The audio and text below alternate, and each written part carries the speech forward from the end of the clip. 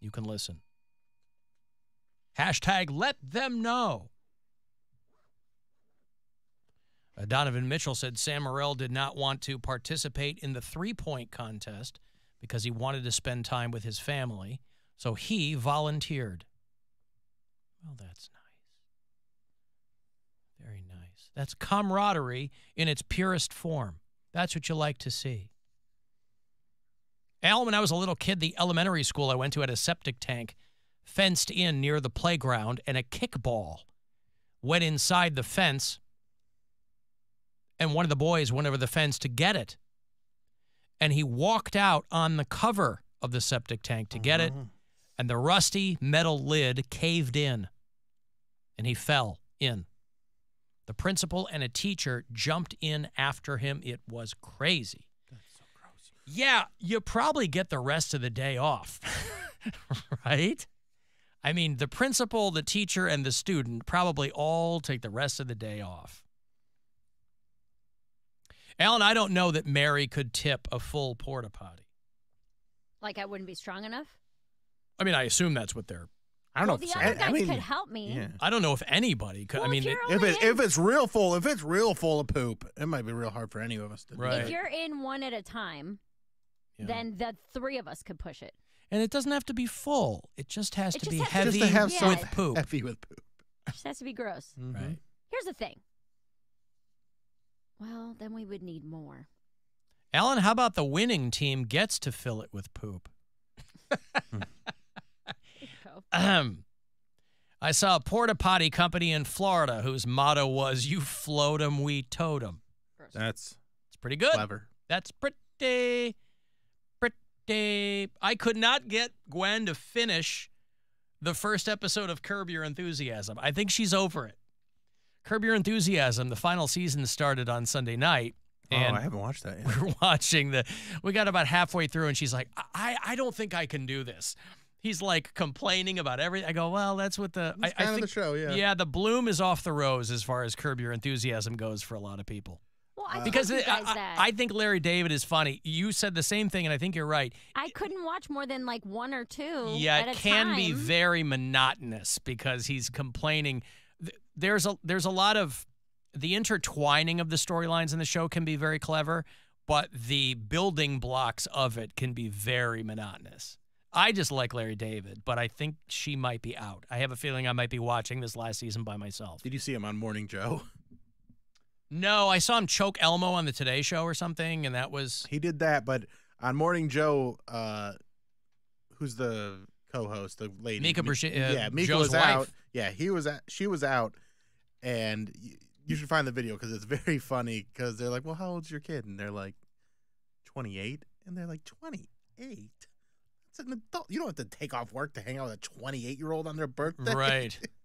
Because Susie Essman's with him, too. And it's, 51? It's not a good record. Yeah, you know what you were? You were the New York Jets of television awards. Oh, what a that is cold, That is Joe. cold. what a sick man. I know. Yeah. A sick, Mr. President, a sick white. A sick white. What? Don't make me say it. Don't I know? You will say Well, because I it. mean, so we're watching this last night, and I go, the show has been on, because all the seasons obviously are on HBO. The show has been on for 20 years. This is the 12th season. He takes time off whenever he wants. But you go back to that very first season, I'm like, see, he looks a lot younger. And Gwen goes, he looks exactly the same. She goes, he's always looked like an old man. I go, well, but it's, he was like my age when he started the show. right. But did he start with him saying that he took time off for his kid? Did I go past it? Yeah, it's probably... Larry could grow breasts. I thought of Larry with breasts.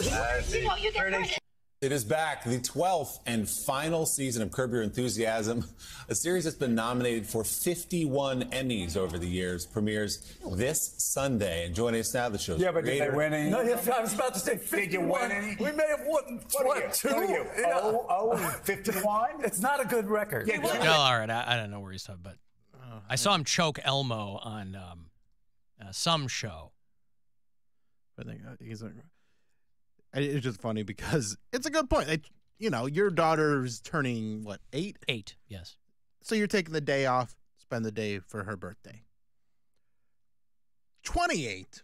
I don't know if you need to. Oh, you gotta call for it. 28. Well, maybe the kid's terminal or something. I don't know. Wait. Oh my gosh, you love Elmo, don't you? Elmo, are you okay? Mr. Lloyd, Elmo liked you before. Ask permission. I can't even listen to that. That's It's so loud. God bless America. So, we watched, because we're watching True Detective. And I said, well, let's watch Curb Your Enthusiasm. She goes, okay. She goes, if you want to, okay. And so we watch half of the first episode, and she's like, I don't think I can do this. She's like, it's too much. It's him screaming and complaining, and minus the screaming, it's probably reminds her too much of living with me. So maybe that's, I don't know. But I'm not going to not watch the last season of Curb Your Enthusiasm. Good for you. I know it's not for everyone, and over the course of, it's wild that the show is on longer than Seinfeld was on, you know? Right. But it's time to be done. It's one of those shows that I'll put up with the annoying parts of it, because when it does make me laugh, it makes me laugh so freaking hard. That's my take on it. I'm like, the payoff of this is going to be huge. And, I mean, J.B. Smoove, I mean, everybody around him, even if you can remove, ironically, if you can remove Larry David from the equation, Garland's great, J.B. Smoove is hilarious. I mean, Tracy Ullman is playing his girlfriend that he can't break up with, even though he hates her guts because, like, she's in recovery, and so he made a promise to her son that he wouldn't dump her. I don't know. It's all right. I sent you this on Instagram so you can play it because I really like him. Oh, okay. Well, let me give away this money. It's $1,000. Last chance today for you to grab $1,000 from the Buzzard bookie. So good luck. This is your chance to bet with the Buzzard bookie and win $1,000 now. Enter this nationwide keyword at WMMS.com. Check. That's check. Enter it now at WMMS.com. All right. Hold on. Can I ask a question? How old is her daughter? 28. So she has to be. It's not like she's 12 and she's celebrating a birthday and you have to be there. Yeah. 28, she's an adult. It almost sounds like she didn't really want to be here, I think. Okay, so that's Mika's kid, right? Because she and Joe Scarborough are married now. Yeah. Okay. His stepdaughter. Yeah, she doesn't want to be here. Just Larry's face and everything. Well, who wouldn't want to be there? One of our New Hampshire bureau chiefs. You know, we have people who listen to the show on iHeartRadio from all around the United States and Canada. And we have bureau chiefs in just about every state. And we have a handful of them in New Hampshire. We have Michael, who listens in Sunapee, New Hampshire. And Alana listens in Dover, New Hampshire. And there's a town called Atkinson, New Hampshire. It's a small town. There's about 7,000 people there. It's about an hour north of Boston. The town is right on the Massachusetts-New Hampshire border. And somebody sent me the story that people in this town are up in arms because somebody has opened an ABDL spa. Now, for those of you not in the lifestyle, those of you not familiar with your kinks, it's hard to keep up because they're always changing and evolving and sometimes devolving. That stands for Adult Baby Diaper Lover. Oh, Excuse me?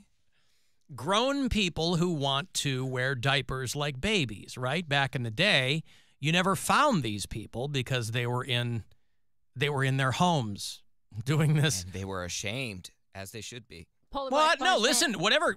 You're not hurting another person. Whatever gets you off and is not hurting another person that doesn't want to be hurt. The point is these people have all found each other now because of chat rooms, the internet, whatever. And this little town in New Hampshire, Atkinson, New Hampshire, has opened a spa where adults can role play as babies. Imagine coming to the conclusion that this is going to be your, this is your moneymaker. It's called the Diaper Spa. They didn't spend too much time coming up with the name. And it caters to people in the ABDL community. I'm sorry. I can't get on. Listen, I'm with you. This isn't, I don't get it either. I already did this once. I don't want to do it as a grown man. But that's what I don't understand. Like, I feel like there's something missing because how do you find out that this is your kink? Like, what you about see Taylor diapers? Swift on TV for 30 seconds during a football game, and you're like, I hate that. And you're like, oh, I think I want to wear diapers. You know, I crap my pants so often when they show Taylor Swift during NFL And games. it really that turns maybe- me on. I just, Yeah. I really want to live this baby lifestyle that seems to get me so worked up. I think people just want to be weird. I honestly No, think. they probably just want to be controlled. I feel like a lot of this comes down to that. I mean, some people get off on being embarrassed or whatever, but like treat me like a baby. I'm helpless. Control me. If this was your guy's kink, you That indulging? I had to wear the diaper. No, or that he is, and you're the Do I you're have the to change mommy. it? You're the mommy, and he is the diaper baby. No, I can't do that. You have to change it, but just pee, not poops. So if the diaper was How heavy with poop, what's- it wouldn't. How good is this relationship?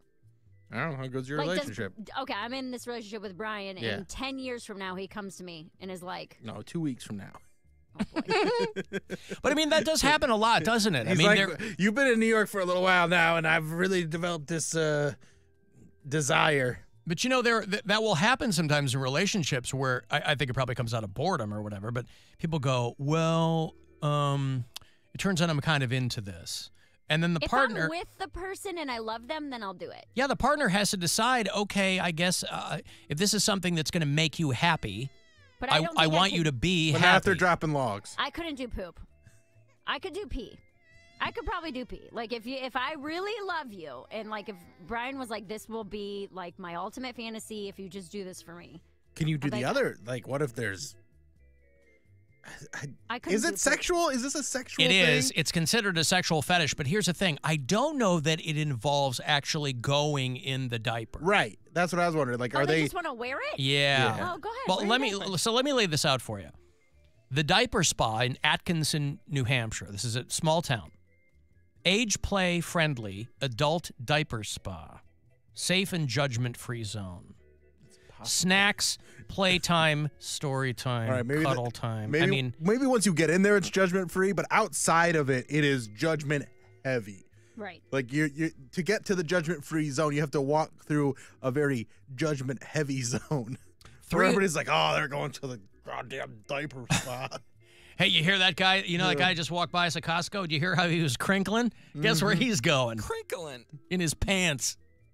Yeah, but that also just might be some old guy that has a problem. Well, some people are into that too. They like wearing diapers under their clothes because they like that crinkle. It's $300 an hour. Whoa! Virtual play dates are $200 an hour. Listen, you don't open this because you don't think it's going to make money. I mean, you can grift a fetish like nobody's business. That is so expensive. You can get an all-day premier spa experience for the little one inside of you. Yuck. This is I can't. For this is too much. $1,500. Oh, you're This out is now? Too much. I can't treat you like a baby for sex. I can't. That's too much for me. That's like makes me feel like a pedophile. Well, but this is for people with other people who like it. Yeah. But that's what I'm saying. Like that. So, okay. So in this scenario, you say, I can't do this for you, but you can go Yeah, to the go to your diaper spa. Go to your diaper but we spa, can 'cause still I stay can't- together. I can't make this. If this is like the only thing that's gonna make you sexually happy, and every other part of our relationship is fine, go be a diaper boy. I don't know what to tell you, but Diaper baby. Diaper baby. I apologize. In the summer, you can play with your water wings and floaties poolside. In the winter, we can make snow angels, build snowmen. This is stuff I didn't do as a kid, by the way. Yeah, no one was thinking you were a diaper baby. But like as a, decorate gingerbread men and sugar cookies. Like what? These are some people that probably had real tough childhoods, and this is their way of like taking it back. And again, whatever you do with your life that isn't hurting other people, that's great. But there's some damage inside this kind of thing. Like clockwork, some local parents have flipped out because they think the spa is too close to a children's park. And of course, everybody thinks that every fetish ultimately is distilled down to pedophilia, which nothing could be further from the truth. However, You can understand. You can understand why some people might draw a connection to this one. Mm-hmm. She said that's something I'll never be able to expose my kids to. So now we will no longer be able to use that park. But if you're inside, it's not like they're I not don't think doing they're it running outside. around. Yeah, running around the park in diapers. This looks like regular people going in. Spa, all the spa stuff's on the inside. Spa owner Dr. Colleen Ann Murphy is a board-certified integrative medicine physician and sexologist who recently settled in Atkinson, small town, and she said the spa is meant to be a place of healing for people who've experienced trauma. Nailed it. Trauma. We got that. We guessed that. Yep. So, I mean, the bona fides on the one lady running it, you know, I mean, good for her. And anyway. Okay, but how far back? If you want to wear diapers, I feel like you don't even remember that trauma. Or it's not from their diaper phase. They just had childhood trauma that they have. Yeah, and they kind of want to start over or something. They I want don't to feel know. coddled the whole day. Just, I don't know. I don't know, man. She said she's removed a lot of the descriptive language from their website because she doesn't want any confusion or concerns from people. She goes, we don't do field trips. We don't take clients to the park. So that's why it's so expensive. It's not like an S&M club or something. She's a doctor. So she's trying to get paid. She said absolutely no sexual interaction is allowed. So I don't understand. But maybe you can meet this person there, like you meet your mommy there, and then exchange numbers? Well, she said before anybody books an appointment, she screens them through the National Sex Offender Database. So she's doing as much diligence as you can possibly do. But you're not a sex offender until you're a sex offender. Like, yeah, no, but she's like, I'm not trying to cater to known ones. perverts, Yeah. you know? I mean, she's not going to let no trying one. to develop them. I want to grow them organically here. But in a safe space where they can indulge in a healthier way rather than go and acting out in a bad way. Yeah. Anywho. I'm sure there's somebody listening that is into this. And, you know, if it makes you happy, go for it.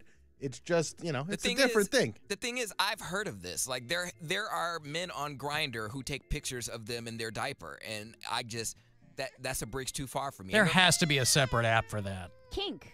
Maybe, K-I-K. but it's like old men wearing diapers, and I'm like, bro, like, are you lost control of like your bowels or something, or Pure something. There's because they hit me Kik up. is just an old messaging app. But like, Well, no. This guy who was a regular at my bar was having trouble with his wife. And, you know, people tell bartenders everything. And he came in all upset one night, like about to cry, because he said his wife found his Kik, K-I-K. And I asked him what that was, and he said it was a kink site. Kik is not a. I've heard of Kik before. Uh-uh.